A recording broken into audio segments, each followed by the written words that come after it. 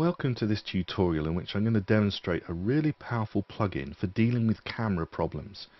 As editors and as people who use footage, quite often the footage we end up using doesn't match, and it can take quite a lot of work to sort out what the problem is to get the two cameras to match together so that the end result looks really good. Here's a typical problem. I filmed this the other day. One camera had an operator and we got the white balance perfect. The second camera was remote. It was just running. We didn't really look at it as closely as we should have done. End result is the white balance was off by a long way, and we ended up with this very yellow response. And what we need to do is make the two match so that when we do a multicam edit or we actually merge the two together in some way, they don't distract the viewer, because the viewer's going from one image to the other image and their eyes are going to see this tremendous change and you go, what the heck's going on? And they'll be more disturbed by the look than they are by what's going on. So we need to deal with this one way or another. Now you can go in and use all sorts of different effects inside of After Effects to sort this out, but there is a really great plugin. Now I don't often promote plugins, but there is a really great plugin by Revision called Rematch, and Rematch comes in two versions, a standard version and a pro version. The pro version is essentially to deal with stereo cameras, so dealing with 3D footage. If you're dealing with 3D footage, I would say that this is a must. You need to invest the money to get hold of that, because it can make those two cameras absolutely match, and you can deal with all kinds of additional bits and pieces, problems, glares and all sorts by using this incredibly powerful plugin. But I'm actually looking at the standard version, which you can see here is $89.95.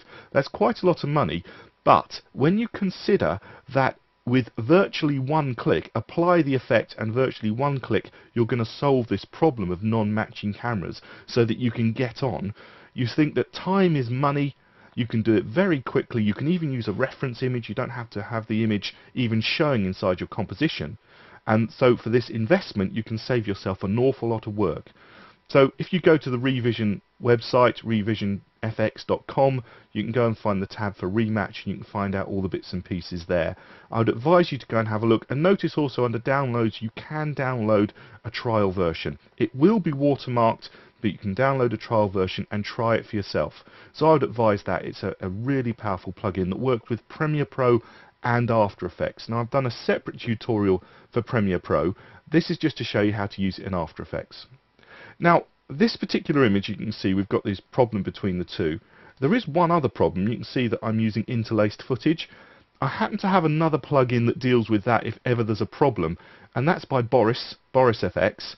And if I just start typing D in, and by the time I get to that you've actually got a little plugin that says deinterlaced under BCC, Boris Continuum and Film Styles, and if you were to take the deinterlace effect and drop it onto your footage, you can see it actually deals with the interlacing problem and solves it in an instant. Now you could have exported a deinterlaced version, but you can see by applying this effect you can solve a problem like that if it's an issue for you. It might well not be an issue. I happened to move quite a lot during this particular talk that I did, and I started to see the interlacing lines over my head and my hands, so decided to apply it. If you do apply something like this deinterlaced effect, by the way, it will slow down your render, because obviously it has to deinterlace everything as it goes through. But let's find this revision effect and see what we're dealing with. So I'm now going to type re, and then if you do a hyphen, you'll actually get straight to your Revision plugins. And the one that we're looking at is the standard, the Rematch Color. The stereo, as I say, deals with stereo footage, making sure that those two cameras, when you're dealing with 3D filming, are absolutely matched, and you've got problems with glints and glares and whatever, you can solve it all there with the Rematch Stereo. But I just want to look at Rematch Color, and I'm going to show you the piece of footage that I've got a problem with. There's the piece of footage I've got a problem with. So I'm going to take Rematch Color, and I'm just going to drop that on top of the footage, which is the bottom, layer 2. And then I'm going to go to Rematch Color. I'm just going to shut down the deinterlace there. Now, at the moment it says get color from. It's getting color from itself, which is no use to us. So what we need to do is decide which layer it's going to get it from. It's going to get it from the top layer. And as soon as we do that, the two layers pretty much match. So if I turn them on and off between the two, you can see that they're very closely matched. And that took virtually no work at all. There are other options, however. You'll see under Transfer Method, we can go from Mean Shift, we can also go down to Gain and Offset. Those are the two I use the most. For me, these curtains were glowing a bit with just Mean Shift, so if I go to Mean Shift, there's a little bit of a glow from these curtains, but when I go down to Gain and Offset, I get a slightly better result. So you just need to play with the methods and find the one that works for you. There are even different colour spaces which are supported. You've got RGB and the lab colour space. And I showed this in the Premiere Pro one. I'll just show you here. This is what it says about colour space. RGB and lab colour spaces are supported. Lab is useful when the colour differences are more due to hue differences than luminance differences. However, note that lab conversion formula is not very good with overrange values. And then it says you can actually do two passes. So you could do an RGB and a lab by just basically duplicating the effect. And when you duplicate the effect, just change the two different colour spaces to get the end result if you're struggling. Now, the difference that we're going to have here, if I go between RGB and lab, in my experience, is that the end result is going to take some of the colour out if I go for lab. Now at the moment, if you look at the two, the sun is shining on me here. It was bright outside, the sun was shining, and when I turn off the other one, you can see the sun is still shining here. But when I go down from RGB to lab, you'll see that it takes a bit more of the colour out, so the two cameras don't match quite as well. So for me, the RGB is going to be the one that I want to go on, because I want to maintain the colour between the two. So it was in a sunny environment, it was orange, the sun was coming through in the morning, so that's the end result. So that's the colour space I'm going to work from. That's working so far, but I'd like just to show you this one. It says frame to match. At the moment it says match every frame. Now for me that works, because this is going to be a multi-camera shoot. I'm going to switch between them, and if the sunlight was to change outside, a cloud was to go over the sun, I'd want both cameras to reflect that. So matching every frame between the two pieces of footage is great for my purposes. However, at times you want to have specific images that you're going to use that you can keyframe between, and when it says frame to match, notice that you can load up to 4 different still images into the effect, and you can choose the still images down here, and then you can actually keyframe between those still images. So you can say to start off with so far, start with still 1, and then at a certain point go to still 2, and the keyframe type that it will produce will be a hold keyframe. So in other words, it won't change literally until it goes to the next one, then there's an instant change between one or the other.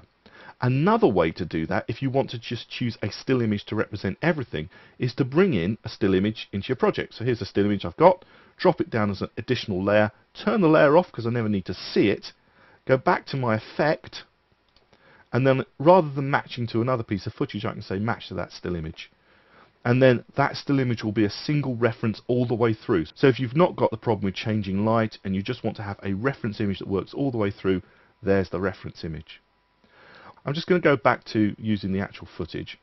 One of the advantages that this particular effect has in After Effects over Premiere Pro is if I go to the end of my reference footage, as you can see I am here, and now I've come over the other piece of footage, you'll notice that I've still got an effect. In other words, After Effects effectively says whatever the last frame of this shot above is, use that as a reference all the way through. In Premiere Pro, unfortunately, you get exactly the opposite. The effect would turn everything black, but this seems to give a positive effect all the way through. So even if you have used footage and it's not quite long enough, it will use the very last frame and continue to use that as a reference for the length of your composition, which is really powerful. So this is the effect, Rematch by Revision. It's worth the investment, in my opinion, simply for the amount of time that it's going to save you when you actually play with it. You don't have to muck around trying to match it, saving a preset, applying that preset to all your pieces of footage. You simply apply it once, and then with a couple of very simple choices, you end up with something that matches perfectly all the way through your composition. So have a look at Rematch, download the free trial. It doesn't cost anything to download it. Have a play with it and see what you think. And if you like it, obviously you can buy it. And if you don't, well, you can just uninstall it as you wish. But for me, this has already paid itself back simply in the amount of time it saved me having to muck around and make sure that one image really matches the other without any problems. I hope you found this tutorial useful. My name's Andrew Davis, and thanks for watching.